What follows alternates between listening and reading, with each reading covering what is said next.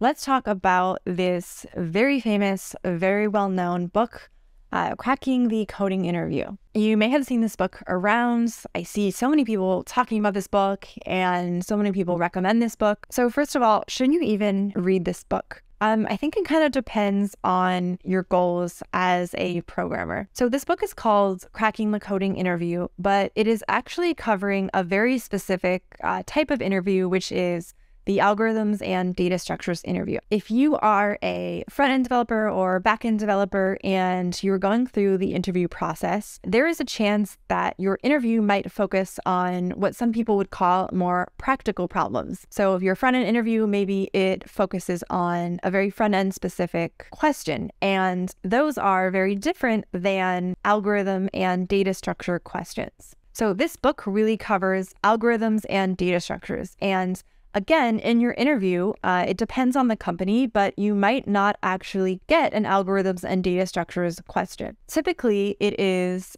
FANG companies, Facebook, Amazon, Netflix, Google, that ask the algorithm and data structure questions, but this can vary.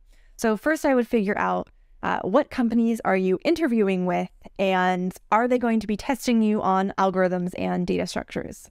And I would use that to determine if you even need to read this book, because if you are currently in the interview process and you're trying to study up on all of the front end or the back end knowledge that you need, and then on top of that, you are trying to study algorithms and data structures, that could be a lot when maybe you aren't even going to be tested on algorithms and data structures. If you aren't going to be tested on algorithms and data structures, then you don't need to read this book.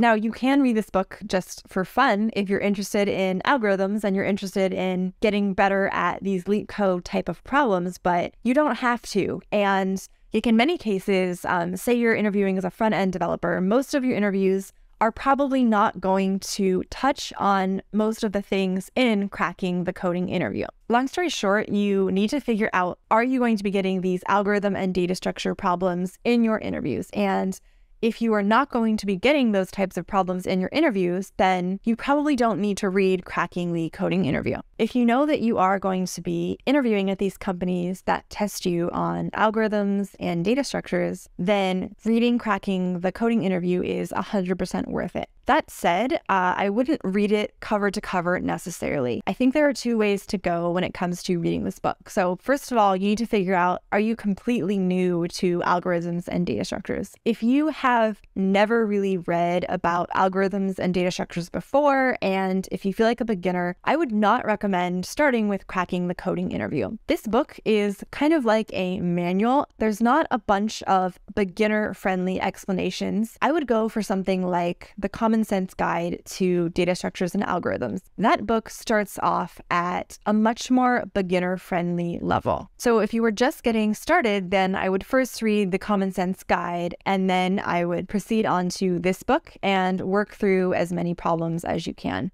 If you have learned about algorithms and data structures before and you really just need to brush up, then I don't think it's worth it to read Cracking the Coding Interview from cover to cover. I think the best thing to do in that situation is to look at the book, look at the table of contents, and try to figure out like what areas you're rusty in, or what problems or data structures you really need to review or get better at. Figure out your weaknesses and then spend time studying those particular chapters of the book. All in all, I definitely think Cracking the Coding Interview does a fantastic job of covering all of the algorithms and data structures that you are likely to see in an interview that covers those types of topics. I don't see it as being the most beginner-friendly book, so people I know that tried to read it as beginners, they definitely needed to supplement as they were reading this book. They picked YouTube videos or different online courses, so I definitely kind of keep that in mind as you're reading.